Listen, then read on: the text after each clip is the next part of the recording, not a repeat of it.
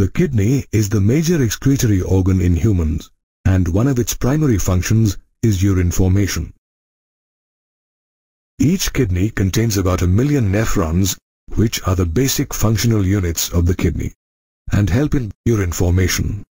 Urine formation involves 3 major processes, namely glomerular filtration or ultrafiltration, reabsorption, and secretion. The first step in urine formation is the filtration of blood, which takes place in the glomerulus, and hence the name glomerular filtration. The pressure of blood in the glomerular capillaries forces the blood to pass through 3 layers, namely the endothelium of the blood vessel or the capillary, the basement membrane of the glomerulus, and the epithelium of Bowman's capsule.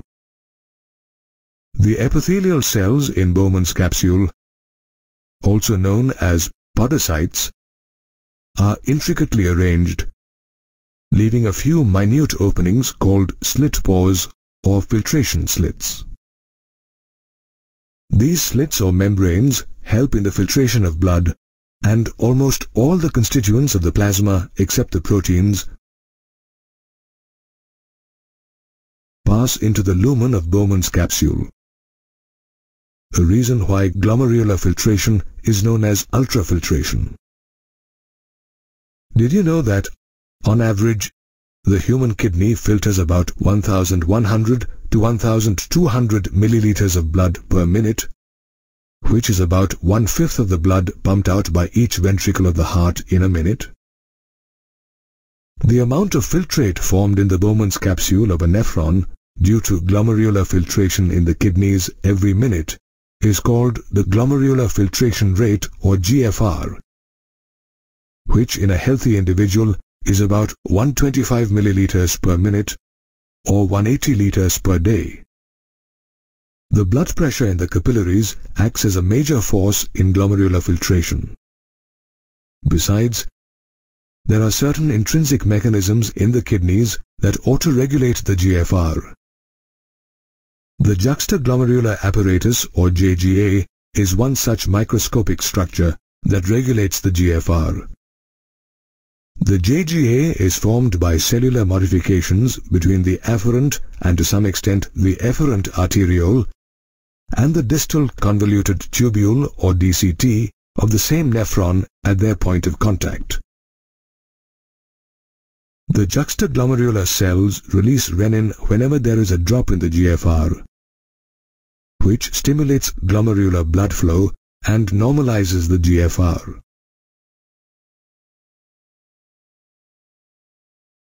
Did you know that of the 180 liters of glomerular filtrate formed per day, the amount of urine released is just 1.5 liters? This is because about 99% of the filtrate is reabsorbed in the renal tubules during the process of reabsorption. Reabsorption is performed by the tubular epithelial cells present in the different parts of the renal tubule through active or passive mechanisms. While substances in the filtrate such as sodium, amino acids and glucose are absorbed by active transport, nitrogenous wastes are absorbed by passive transport. Water is also reabsorbed passively in the initial segments of the nephron. Apart from absorption, the cells in the renal tubule also selectively secrete substances such as potassium and hydrogen ions and ammonia into the filtrate to maintain the pH and ionic balance in body fluids. This process of reabsorption and secretion occurs in different parts of the renal tubule, namely the proximal convoluted tubule or PCT, Henle's loop, and distal convoluted tubule. The collecting duct also takes part in the process. The proximal convoluted tubule is the section of the nephron situated between Bowman's capsule and Henle's loop. The glomerular filtrate from Bowman's capsule enters this tubule, which is lined by cuboidal brush border epithelial cells that help to increase the surface area for reabsorption. The proximal convoluted tubule reabsorbs about 70 to 80% of the electrolytes and water and almost all the essential nutrients and vitamins. It also selectively secretes ammonia, hydrogen ions and potassium ions into the filtrate and absorbs bicarbonate to maintain the pH and ionic balance of body fluids. The proximal convoluted tubule is followed by Henle's loop, where minimal reabsorption takes place. However, the region plays a vital role in maintaining the high osmolarity of medullary interstitial fluid. The descending limb of Henle's loop is permeable to water and almost impermeable to electrolytes, which helps concentrate the filtrate as it moves down. The ascending limb is permeable to electrolytes actively or passively and is impermeable to water. Therefore, electrolytes pass into the medullary fluid and dilute the concentrated filtrate as it passes upwards. Henle's loop is followed by the distal convoluted tubule, where conditional reabsorption of water and sodium occurs. This region helps maintain the sodium-potassium balance and pH level in the blood by reabsorbing bicarbonate and selectively secreting potassium and hydrogen ions and ammonia. The distal convoluted tubules of several nephrons open into a straight tube called the collecting duct, which extends from the cortex of the kidney to the inner parts of the medulla. The duct helps to reabsorb water, thereby increasing the concentration of urine according to the body's state of hydration. It also maintains osmolarity by enabling small amounts of urea to pass into the medullary interstitium. Further, it selectively secretes hydrogen and potassium ions and maintains the ionic and pH balance of blood. Therefore, the nephron filters blood by reabsorbing substances that are needed and excreting the rest as urine. The urine produced by our body is around 4 times more concentrated than the initial filtrate, which reflects the conservation of water in the nephrons. Henle's loop and the vasa recta are the parts of the kidney that help concentrate the urine. A countercurrent is created in both these parts.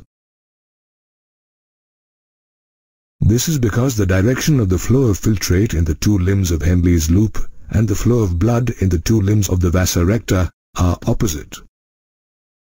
The countercurrent, along with the proximity of Henle's loop to the vasa recta, maintains an increasing osmolarity in the inner medullary interstitium. The difference in osmolarity between the cortex and the medulla is pronounced, as we can see that the osmolarity in the cortex is 300 milliosmoles per liter, while it is as high as 1200 milliosmoles per liter in the inner medulla. This difference in osmolarity is caused by the difference in the concentration of urea and sodium chloride. The sodium chloride that is transported through the ascending limb of Henle's loop is exchanged with the descending limb of the vasa recta. Then the ascending limb of the vasa recta returns the sodium chloride to the interstitium. In the same way, small amounts of urea entering the thin segment of the ascending limb of Henle's loop are transported back to the interstitium by the collecting tubule. This unique arrangement of the Henle's loop and the vasa recta, together with the countercurrent mechanism, help maintain the concentration gradient in the medulla, which aids the easy passage of water from the collecting duct into the medulla due to osmosis, thus concentrating the urine.